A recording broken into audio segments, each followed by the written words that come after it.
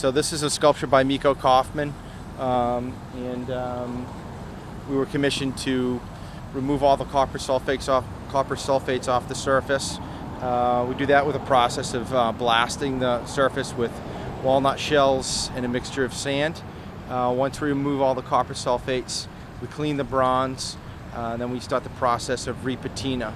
Patina is the process of actually heating the metal and using various combinations of chemicals to treat the metal and develop the desired patina. In this case, we're doing a liver of sulfur. We'll do a rub out and bring some highlights back through the liver of sulfur, and then we'll do a ferric nitrate on top of that.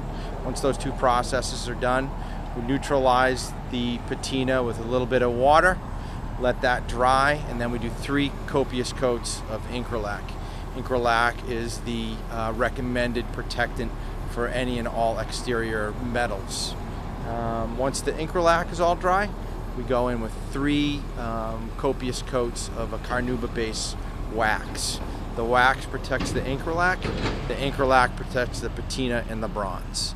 And this should be an annual maintenance program with all exterior work such as this.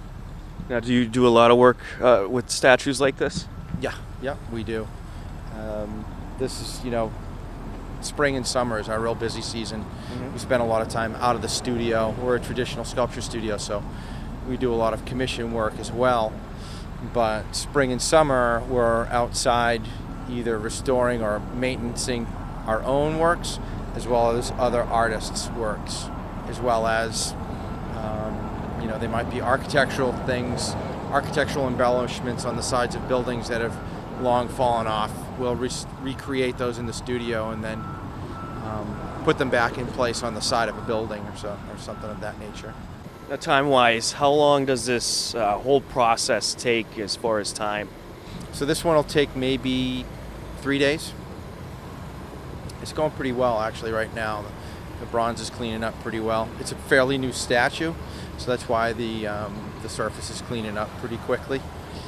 And when they're a little bit older, sometimes the surface is a little more resistant. There might be 80 years of copper sulfates built up, and dirt, and grime. But yeah, this is going pretty quick. And this warm November weather must help a little bit, huh? It does, So yes, to answer your question, yes, but it's also kind of awakened some of the clients to have stuff done that we thought we were going to be doing in the spring of next year. So we're kind of like running around trying to squeeze in some like this one, and we have one in Northbridge now that we're going to try and squeeze in before we lose this weather. So, well, keeping busy is always a good thing, right? Absolutely. All right, now you also worked on the fountain. It looks incredible. They got the flowers planted around it. Everybody loved it for the 300th anniversary. Do you look at that fountain and you're just proud of it because it looks so amazing? Yeah, it was, what I really enjoyed about it was seeing everybody's, reaction, and, everybody was really happy to have a piece of their history back. So doing a project like that is always really satisfying because, you're taking something that was, kind of forgotten about for a really long time, bringing it in the studio, you're resurrecting it, and you're giving it back to a community. And so that's it is very, very rewarding job to do.